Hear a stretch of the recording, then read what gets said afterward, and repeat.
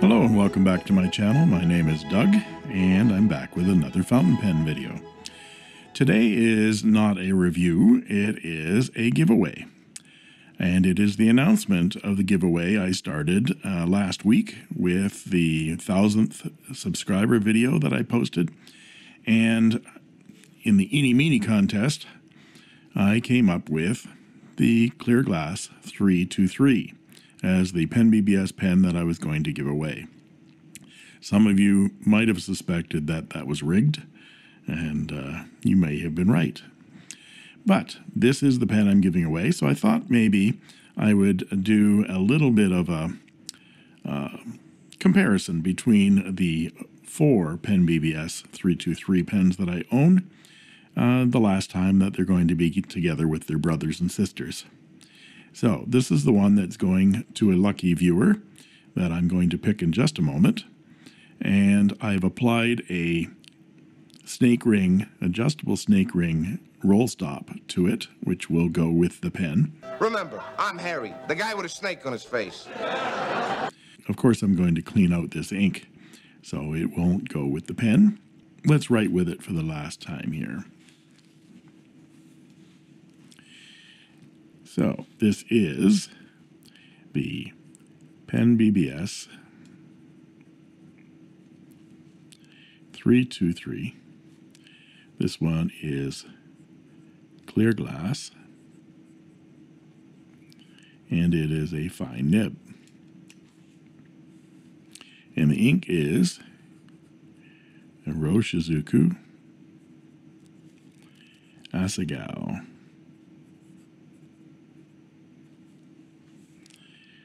And this pen is very, very smooth and pretty wet. It's wet enough for me. It's very, very smooth.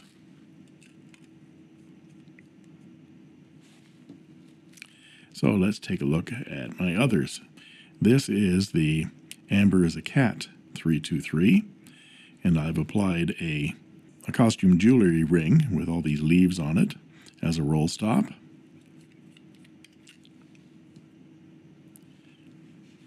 And this one is unique in that it is an Amber as a Cat, but does not have the Amber as a Cat paws nib on it, because I had to get a medium because that's all that was available in the Amber as a Cat. I wasn't going to wait another year for a fine one to come out, and I just replaced it with an extra fine nib that I had. So this is Penbbs 323 in Amber as a Cat.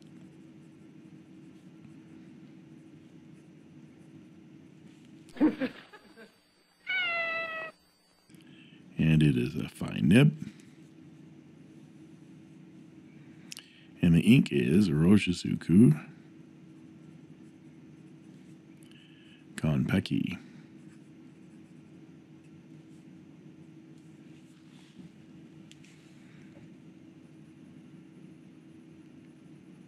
And it is also a very wet nib. And next up is the 323 in Tootsie. This is a much rarer finish than the Amber as a Cat or the Niango, the other cat. And you can see why it's so prized, because it is just incredibly gorgeous. Now, I've put another adjustable snake ring costume jewelry piece on this as a roll stop. And this one, Penbbs 323 Tootsie. No, I'm not. I'm Edward Kimberly, the reckless brother of my sister Anthea. And it is a fine nib. And the ink is Mont Blanc Toffee Brown.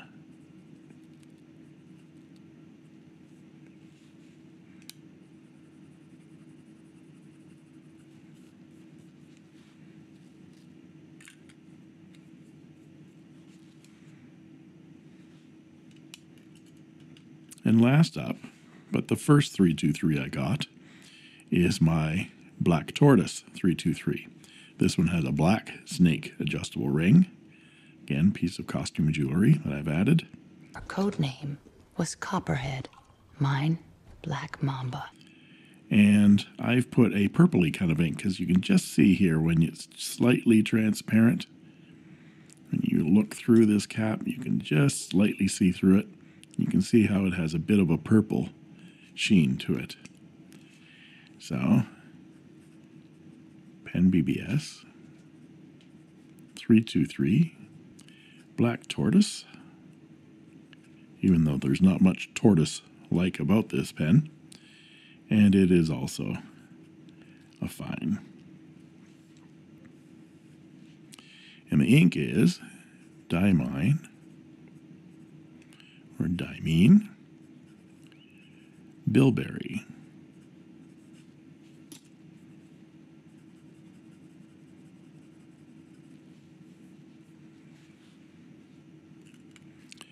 Four beautiful pens. They all write beautifully.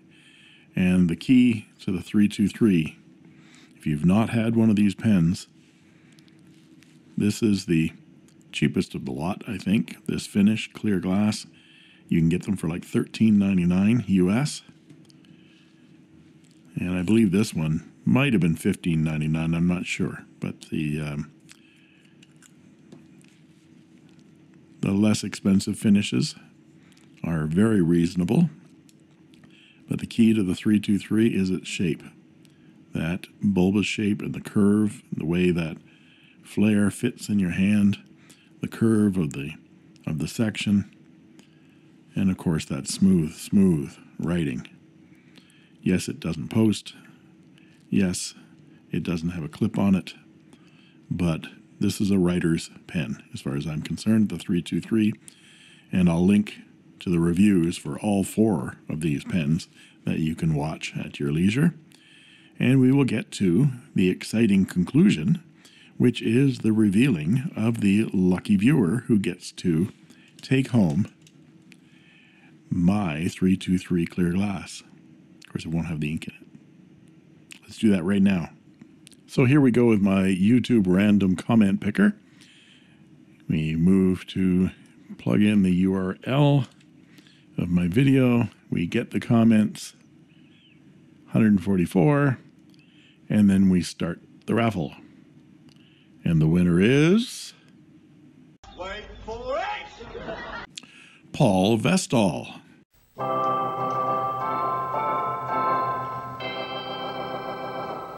Congratulations, Paul. You've won this beautiful Penbbs 323 complete with snake.